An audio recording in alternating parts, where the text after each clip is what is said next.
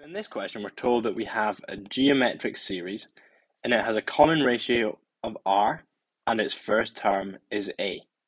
We're told that the common ratio r is not equal to 1 and that a is not equal to 0.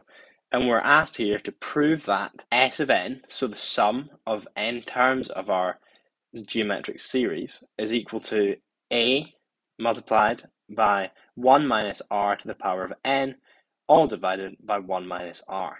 So just to start, we will have a think, what is Sn going to be? So we'll write Sn, so we know it is going to be the sum of all the terms. So we're going to just write this out in full, and then we can work with it from there. So we know that our first term is a, so we'll write a down, and then to get the sum of our first two terms, we're going to add in the second term. So what is this? We have a common ratio of r, so it's going to be the initial term a multiplied by r, because that's our common ratio, and then we're going to then have our third term, that's going to be a, then this time we multiply by r again, so we have ar squared, and then we have ar cubed, ar to the power of 4, and so on, and we have that this goes all the way to a multiplied by r, n minus 1. So we stop it at n minus 1 here, and that's the final term of our geometric series. And that's because we're summing up the first n terms. So for example, we have 1, 2, 3, and so on, and this is our nth term here. So that's the sum of our nth terms. So what we're going to do now, just to manipulate it, we're going to multiply both sides by r. So we'll just write in times r here. So therefore, what does this give us? This is going to give us r multiplied by Sn, and that's going to be equal to, well, we'll multiply each term here by r, so we'll have the a turns into an ar, the ar turns into an ar squared, and then our third term is going to be ar cubed, and then we add on all the way up to a to the power of r, and this time we're going to have one extra r effectively, so it's going to be ar to the power of n instead of n minus 1. So the next step is we want to find the difference between this equation here and this equation here. So we'll have the sum of our n terms, and we'll subtract r multiplied by the sum of n terms. So then this is going to be equal to, well, we'll have our a plus ar plus ar squared plus everything all the way to ar n minus 1. And then we're going to subtract all of these terms from this equation here. So we'll have negative ar squared, and then we'll subtract everything all the way up to ar to the power of n. So we now need to have a think, what terms cancel out here? So we see we have an a here, but we have no a on the other side. But then we have an ar and a negative ar.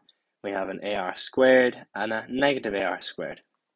We have an ar n minus 1, and in here we'll also have an ar n minus 1. So this means this is going to leave us with only this. So we'll have our a here, so I'll just highlight that in yellow, and then it's also going to leave us with negative ar to the power of n, because as we know the nth sum ends at ar n minus 1, which leaves this term here also. So therefore we can write this in a simpler form, so the n sum minus the r multiplied by the n sum is going to be equal to, well, we have a, and we're going to subtract ar to the power of n.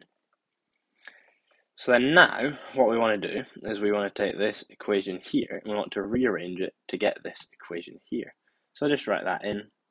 So we now want to rearrange to get the required answer. So what we're going to do, well, we're going to take a look at this left-hand side. We're going to take a common factor of n out. So the n sum will take a common factor of that out. So that's going to leave us with the n sum. Then we'll have 1 minus r. And this is going to be equal to, well, what can we do on the other side? We can take a common factor of a out. So it's going to leave us with a lots of 1 minus r to the power of n. So in the next stage here, we can see this is very much getting into where we want it to be. So then we're going to divide both sides by, well, 1 minus r, and this will leave us with, so we'll have the nth sum of our geometric series is going to be equal to, what's our right hand side, so it's a lots of 1 minus r to the power of n, and then we now are saying we'll divide everything by 1 minus r, and that gives us the required answer, which we were after in the question. So we'll just write in as required. And therefore, we have completed this question, and we've proved that the sum from the first n terms of our geometric series is going to be a lots of 1 minus r to the power of n, all divided by 1 minus r. So where did we pick up our marks? So we received our first mark for writing out the sum. So that's when we wrote out our list of terms here. So that's our first mark we achieved there. We then achieve our second mark for knowing to multiply the sum by r. So that was at this stage here. This was a key stage which helped us move forward with the problem.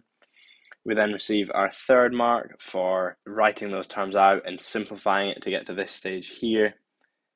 That was when we had the n sum minus the r multiplied by the n sum was equal to a minus a to the power of rn. So essentially from here to here we get this mark for cancelling out these terms. And we then receive our fourth and final mark for concluding with the correct answer, and that was the answer which we wanted to prove in the question. So in this part of the question we're given some further information, and we're told that the sum of the first 10 terms is 4 times the sum of the first 5 terms, and we are asked to find the exact value of r. And we also want to bear in mind that we've proved in part A that the nth sum is equal to a lots of 1 minus r to the power of n over 1 minus r. So what we're going to do here is we're going to write out what we're told in the question, and that's how we're going to start things off. So therefore, what we can say is that the sum of 10 terms is equal to 4 lots of the sum of 5 terms. So as you can see, we have S10 is equal to 4 multiplied by S of 5. So what we can do now is we can replace this here, S of 10, with this equation here, where we replace n with 10 on the left-hand side and n with 5 on the right-hand side. So therefore, what we can say is that a lot of 1 minus r to the power of 10 divided by 1 minus r is going to be equal to 4 lots of a multiplied by 1 minus r to the power of 5, and then we're going to divide all of this by 1 minus r. So what we're going to do now is we're going to essentially rearrange this equation, and we want to solve for r. So there are a few things which is going to make this slightly easier.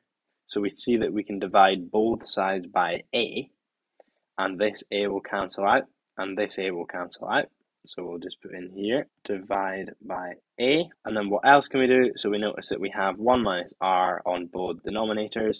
So if we multiply both sides by 1 minus r, like this is going to cancel them out, and therefore going to leave us with the following. So we'll have on the left hand side, so as I said, the a cancels and the 1 minus r on the denominator will cancel. So that's going to leave us with 1 minus r to the power of 10. And same on the other side, the a and the 1 minus r cancel out. So that's going to leave us with 4 lots of 1 minus r to the power of 5. So then what we're going to do now is we're going to tidy this up a little bit. And just working along the way here, we are going to expand the brackets on the right hand side. So we're going to have 1 minus r to the power of 10, and that's going to be 4 minus 4 lots of r to the power of 5. So then we're going to once again rearrange this. So we want to turn this into something which looks similar to quadratic. So if we rearrange this, we'll add r to the power of 10 to both sides. So we'll have r to the power of 10, and then we take away 4r to the power of 5, and then, so essentially we're moving everything to the right hand side here. So that means we have 4, and then we want to get this 1 to the other side, so we subtract 1, and that's going to leave us with positive 3, and that's all equal to 0 now. Apart from what I've done is I've just written it out on the left hand side, even though we've moved everything to the right hand side, and it's equal to 0. So either way, it doesn't really matter there. Then what I want to do now is I want to solve this for r, but this is slightly tricky. So what I'm going to say is then what we're going to do is we're going to then let x equal r to the power of 5, and then that means x squared is going to be equal to r to the power of 10. So therefore, this is going to make it easier to solve, so we substitute our values of x in. So we'll have x squared, then we're going to subtract 4 lots of x, and then we have our constant 3 on the end, and that's equal to 0. So we now have a quadratic, which is much easier to solve. This is much easier to solve compared to this. So what we can do is we can factorize this, and this is going to give us x minus 3 and x minus 1. And we know this is right because we can check our answers by multiplying it out. So x squared, and then we'll have minus 3x and minus x, which is minus 4x, and then we have negative 3 multiplied by negative 1, which is 3 here. So therefore, what we can say now is we can substitute our r values back in. So r5 minus 3, that like that, and r5 minus 1 is equal to 0. So therefore, next stage here, we'll now write these out explicitly, our values for r. So from this first bracket here, that's going to give us that r to the power of 5 is going to be equal to, well, we add 3 to both sides, which leaves us with 3. And what we want to do to isolate r is to take the 5th root, which is going to leave us with the 5th root of 3. And then we'll deal with our other r. So I'll just put an arrow here, and then we're going to have r5 is going to be equal to 1, which implies that r is going to be equal to the 5th root of 1, which is 1. But we're told in the question that r cannot equal 1. So we'll just write in here, but this solution isn't valid since r cannot equal 1. So therefore, this leaves us with our solution 5th root of 3. So we'll just write that in. So therefore, the exact value of r, and we know that it asks us for the exact value, so this means that we'll leave our answer in this square root symbol form. So the exact value of r is going to be such that r is equal to the 5th root of 3. And there we go, we've completed this question, and now we're going to take a look and see where we achieved the marks. So there was 4 marks on offer, and we do achieve our first mark for having the correct strategy and producing an equation which had r10 and r5 in it. So that was at this stage here where we achieved this first mark. And then we receive our second mark for working through the next stage. So knowing that things cancel out and getting to this point here where we had the kind of one line equation, so to speak, with no fractions. And we then receive the next mark for following through with this work and doing the correct algebra, which was when we did all of this work here and solved for r. So that was essentially at this stage here.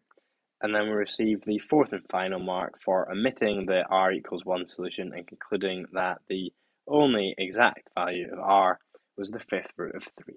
And therefore, we've completed this question.